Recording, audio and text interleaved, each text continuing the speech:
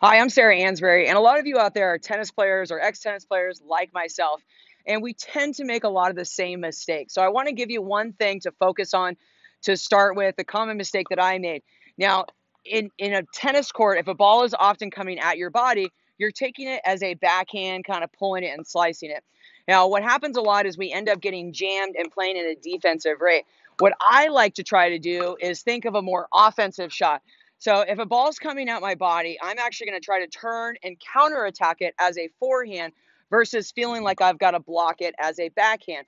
The more in front you are, this creates a better opportunity for you to counter as a forehand or a backhand.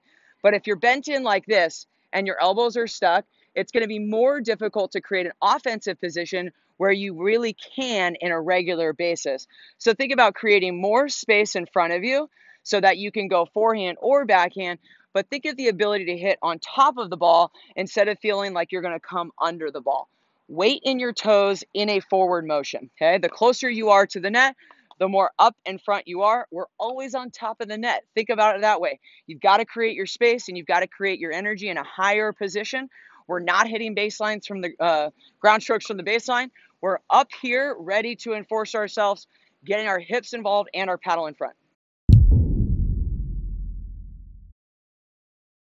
So one of the bigger things that I see tennis players do, I did it as well, is when we're transitioning through the non-volley zone, I see a classic tennis volley. So I'm going to have my partner feed me a couple balls, and it turns into a step and punch, okay? Well, the problem with this kind of classic tennis volley is a couple things. One, we don't have strings.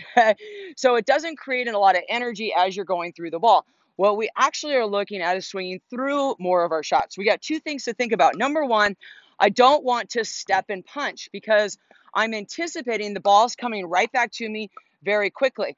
So what you are looking at is more of a swinging volley through our shot. So if I'm stepping through, let's see if I can do this. One, two.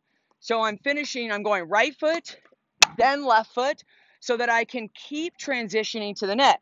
So I'm not closing my hips, I'm actually opening up my hips and practicing my swinging volley instead of a classic double slice volley.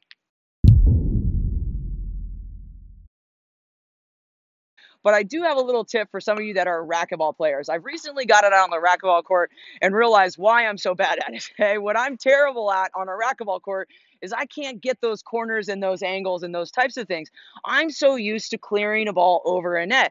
I can't help but use my shoulders together. So one of the things that players struggle with from a racquetball perspective is one, you've got to keep it in the court, okay? Two, there's a thing called topspin, okay? So very realistically, what you've got to think about is a slower swing out in front of you.